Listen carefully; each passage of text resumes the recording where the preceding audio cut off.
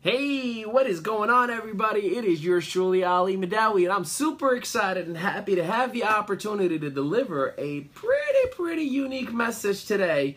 Yes, I know we always talk about business, but today I got a good one for you. It's more of a personal one that has kind of to do with the success that we were able to attain. So here is the topic or the question of the day.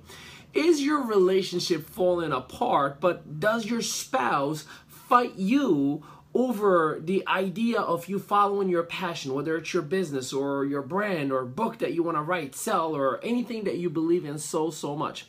Do you feel like quitting is the only option you have in order to make a peaceful relationship work? Well, that's something that's pretty like touchy-feely to talk about, but I'm here to tell you, if you are going through something like that, I can relate. I made so many mistakes in my 9 years career in business. And one of those mistakes, I was almost in the verge of losing the most important person in my life and, ruining my marriage because I made a lot of necessarily, not that I was this horrible person, but I just was too good to my business and completely ignored what is irrelevant or what that reason why. Why am I actually doing it? So I want to share with you a little bit, a couple of different things that I went ahead and I kind of went in my journey to have the best relationship that I can possibly ask for. Now, it's not good enough because I still have a lot to learn. I have a lot to do. I have a lot to accomplish. I have a lot to create. But here is what I will tell you. These steps are pretty much in your face. So you're going to feel like I am talking to you directly. And I hope you're paying attention, because if you are going through a situation where, your spouse doesn't want you to go in business, or, your spouse is continually telling you like, hey, why are you going to this seminar again? And why are you spending money we don't have and all that stuff? They're kind of right. And, there are a few steps that I'm going to share with you right now. And again, I'm not picking on you. I'm not trying to hurt your feelings. I'm trying to just share with you what I did myself personally. And if you know anything, I'm in love with the love of my life, my beautiful wife, Claudia Maritza Mehdaoui, right? So I'll tell you some of the things that I did to turn things around right away. So first thing was to take responsibility. Take responsibility. That is the very first hard piece. And again, I'll explain to you what I mean.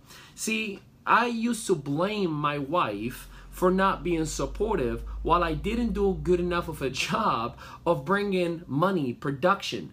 While I was taking money out of our joint account to spend on seminars and hotel meetings and travels and conventions. And I'm like, don't worry, I'm gonna make this thing work. And then I'll sit my butt down and watch TV instead of work my business. So, I kind of had something to do with the reaction that my wife was having against the fact that she was like always frustrated about me and my business. We did not go out. We didn't go on vacations because I took money to invest on the business. And I'm like, you don't understand. This is long term. Have a vision. Be supportive. Stay positive. Yes. And then she would give in. Okay, fine. Just make it work, please. And then 90 days will go by and no change would happen. And then guess what? I had to realize that I needed to take responsibility. So I did. I'll never forget it. June of 2014. That was the time when I actually sat down and for the very first time, and at the time we were married for 7 years. 7 years. And I told my wife, I give you my word that I will be the best version of a husband that you can have, that I will do the right thing and I will stick with you. Regardless of what happened in our past, regardless of how bad things were or how much, I was mean or you were mean or anything that could have been, I took responsibility of my own actions and had faith that she's going to do the same. Now, if this is something that's hitting home with you, by the way, give us some love. Let us know that you agree. I mean, I highly recommend that you also share this video, because there are many spouses out there right now that they have their relationships, their marriage suffering just because they do not know how to manage this very same component that I'm sharing with you right now. So you can help many people. So very first thing is take responsibility on your own actions. Tell that spouse of yours, hey, I failed. I'm sorry. I didn't do what I was supposed to do. I didn't do the right thing. I told you I was going to make the business work, and I went lazy. I watched TV. I didn't make the calls that I was supposed to, right? That's regards to business. But I also had to take responsibility on a personal level. I'm sorry. I made my business before you. I'm sorry, I did not pay attention to you. I'm sorry, I didn't come back when I was supposed to come back. I'm sorry, I didn't call back when I said I was going to call back. I had to take responsibility of all the things that I fought her over. You know, all the things that, like, hey, why didn't you call me last night? You were in Chicago and you said that you were going to call me after the meeting. And I'm like, you kidding me? You always have to be so in my head. I had to work with people. You don't understand. I had to. What am I saying? You're not as important to me as everybody else that I just met in a hotel, in a convention in Chicago, whatever the case may be. So keep that in mind. It adds up into, you know, you're talking from a business entrepreneurial language. She or he is listening from a relationship, from, hey, you're supposed to be there for me. See, when things change, they usually create change. So it's extremely important for you to keep that in mind and make sure that you're not just ignoring the process. So take responsibility. The second thing that I had to do was to commit. See, on that June of 2014, when I told my wife, I give you my word that I'll be the best husband, that I'll put you first before my business, that I will make sure that I rearrange my whole priorities, that I will work with you, that I will listen to you, that I will communicate to you. I made a commitment. Now, commitment is very hard. Most people don't commit because they don't want to be held accountable. So make sure that you have a commitment written down for yourself, that you stand by it, that you honor it. Next, you're going to have to adjust your life. See, I had to adjust my life. I had to eliminate the people who used to make fun of me because I was whipped, because my wife controlled me, because my wife wouldn't let me go and hang out with the boys after a hotel meeting or seminar or whatever the case may be. I had to take responsibility of my own actions. So I adjusted. Instead of going out every single day for a business meeting and having to spend dinner and whatnot, I said, no, I'm going to start doing webinars. Hey guys, we'll do webinars. It's the same exact thing. I'll be talking to you from a live camera, but I did not spend gas. I did not spend money on food, and I reinvested that money in the household, in the resources where they mattered. Right? So I made adjustments in my life. Next thing what we did, or what I did at least, was inclusion in everything I do. See, I used to go to the gym by myself. I used to go to, make business negotiations by myself. I used to make decisions by myself. I don't have to talk to anybody. And then I never, ever, since that June of 2014, I never make decisions without my wife. Business related, personal, pleasure, if I want to get tickets to a concert or something like that, I go straight to my wife. Hey, babe, I want to consult with you. This is exactly what I do. Now, some people will be like, oh, God, so I have to ask permission. No, you're not asking permission. See, that's your partner in life. That's what you agreed on at least. So guess what? You consult with your partner. If I and you own a restaurant 50-50 and you're making a decision without consulting with me, I'm pretty much going to be a little upset. So you have a responsibility to consult with that partner. And I started including her in everything. We started going to the gym together. We started going to meetings together. We started reading books together. We started doing Bible studies together. We started doing all these different things together that I was always very passionate and excited about. And all of a sudden, it meant so much more to the both of us because it became this unity thing that we do it all together. And little by little, the spark started coming back into our relationship. And then you have to go back to basics. See, you got to ask yourself a question. What happened that my relationship was so amazing and birds and hearts were flying around me all the time? And now we're arguing all the time. We're nagging each other all the time. We can't stand each other all the time. I can't wait until I walk out of the house and storm off or something like that. Why is that happening? Well, with change comes change. So make sure that you go back to basics. See, every single week I get flowers to my wife. Once a month, I literally, and I don't say this, maybe I'm splitting out all the beans of what I do with my wife to my wife who's sitting on the other side of the house. But guess what? It was so relevant to me that I share this with so many other people that are out there. And just let you all know that I flirt with my wife every single day. I send her compliments every single day. I buy her flowers every single week. I, do little cute things. I let her know that she's appreciated and she's beautiful and she's amazing. And it's not a script. It's not just so she can let me do business. I am home 25 days out of 30, literally. So I'm a blessed man. I enjoy being with my wife, but that's because I went back to basics. I started doing the things that I used to do when we just met. I started focusing on her. I started chasing her again. I started making her my number one. Whenever someone will call me and be like, hey man, can you do a meeting for me at 11 o'clock at nighttime? I'm like, nah man, after 10 o'clock is my wife's time, so it's wifey time. And sometimes, we'll make an exception, or a meeting will go a little bit late, but the fact that I'm sharing things that makes her understand she's number one in my book, she's number one in my transaction, she's number one in my passion. Whenever I want to go record music, babe, I got this beat, I want you to tell me what you think about it. Hey, can I tell you this song before I go and record it? Or when I wrote the book, she was the first one that I brought her, the very first copy with the errors, and I was like, this is for you, sweetheart. I want you to have the very first copy of it, right? And I mean, literally everything we do, every transaction, every webinar, every phone call, the show that we do, all goes by my wife. And here's what ended up happening. This is the interesting thing.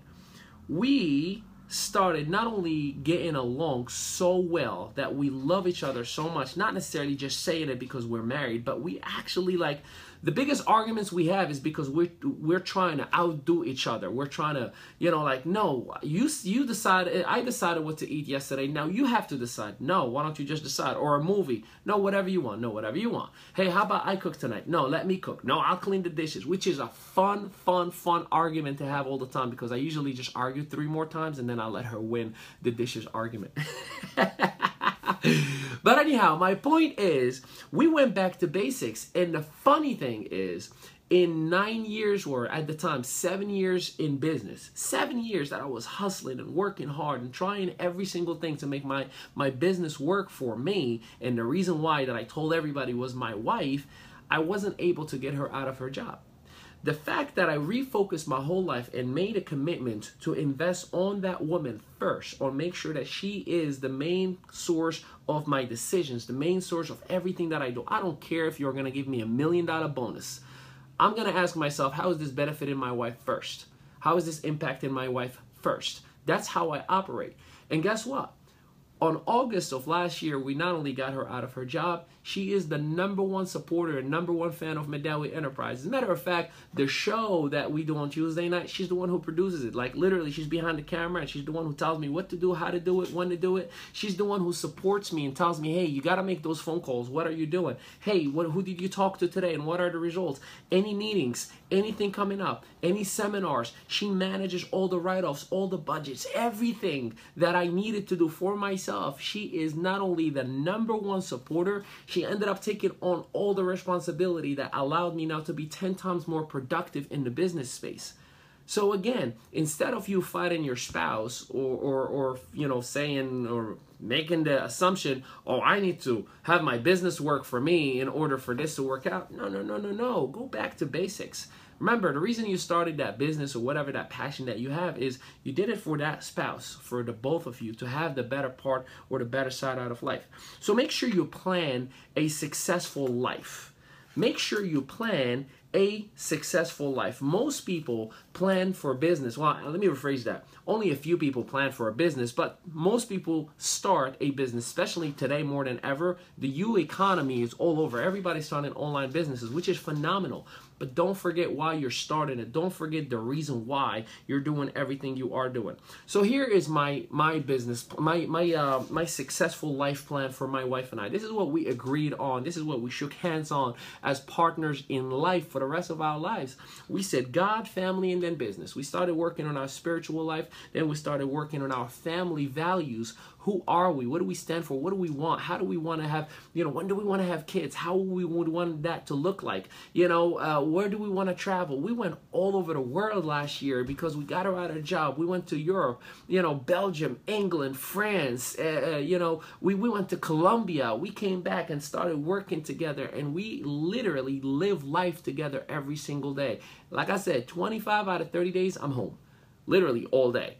And I enjoy it. I mean, I'm a homebody. For some of you, you might think that's weird, but, we love it. So we worked on our spirituality. We worked on our family values. And then it led to a healthy mindset. And then it led to a positive input into one another, which led to our business to thrive in 9 different countries, which led to our network to grow and have a brand that stands on its own feet. That you call a successful life. See, most of you change success as money, as the cars and the flights and all that. That's all great. But do you have a successful life? Are you living successfully? Stop chasing success. Live a successful life. And here's one more piece that I will tell you. The last bullet point to that list is I stopped caring what anyone thought about me and my wife, period. I do not give two craps about how you would feel about me and my wife. Anyone who made fun of me, like, oh, here goes Ali again talking about his wife. I love you too. You're mad at the guy who's doing his homework? The people who are like, oh my God, Ali is so whipped. Ali doesn't do anything without checking with his wife. I don't care. Hey, how is your relationship working out for you? How is your spouse supporting you in your business? How is your spouse working with you in your business? How is that relationship going? Right? So I stopped caring what anyone thought, because at the end of the day, I wake up next to my dream woman and I go to sleep with my beautiful, amazing best friend who works, helps, studies, does everything with me, that we design and create our life together. And I could not be more blessed. And I'm not sharing with you this to brag. Yes, I am. I am bragging. When it comes to my wife, I'm definitely bragging. Well, a little bit at least, right? But I hope this inspires you enough to make adjustments in your life that, remember the basics. It really is not worth it, to work hard to ruin the foundation of what made you start in the first place, right? Make sure that you care about each other more than you care about the status of the relationship. Many of you care about the fact that your Facebook status says, in a relationship, than you do about one another. Love one another. Understand one another. Study one another. See, I studied the concept of a Cancer, which is my wife's, horoscope. Yeah, I just was curious. I study my wife's likes and the language of love that she prefers. There's people who like to be complimented. There's people who like that sense of touch, just skin on skin. There's people who like gifts. There's people who like to be taken out. There's different languages of love. See, I studied my wife, and she did the same with me. We started working on one another. We started talking to each other. We started communicating with one another. So care about each other more than you care about the status of the relationship itself. Last but not least, love yourself first. You got to love yourself. See, most of you say, I'm looking for the person who can complete me. Well, that means you're broken. No, love yourself. See, if you love yourself so much with your flaws, with your errors, with your issues, with your, zips and blackheads and, crooked teeth, and I'm describing myself here, whatever it is, right? Messed up skin. You are going to project so much love and abundance and happiness to everyone else around you. And guess what? 95% of the time is the person that you are in love with, the person that you married and you committed the rest of your life to. So when you love yourself so much with everything within you, you wake up with a smile. See, I wake up, run into the kitchen to make breakfast to my wife and bring it to her. I made breakfast right on time. I woke you up with it, right? And then she would work hard. So when I'm doing my Facebook Lives, like, between 12 and 2, so she's making my either snack or lunch before or after. She wants to surprise me with a soup. Hey, I got you. Or when I'm in the middle of something, she'll sneak a little, a coffee on the side. We do those little things because, again, we care more about the relationship than we do. We care more about each other than we do about the relationship, because that'll take care of itself. And obviously, we love who we are. We accept ourselves. We laugh ourselves. Sometimes a little too much. But that's how I personally have turned my relationship. Literally, it was on the brinks of divorce, and I that would have been the most devastating thing for myself, at least. And I would not allow such an angel walking on earth to run away from me. So I will leave you with one last thing. I always talk to you about the daily note of The Secret, the daily teaching. So today's Thursday, and let's talk about it. Here is your final note. Here is a simple, powerful process that you can do every day to bring yourself into positive harmony with the universe and the law of attraction.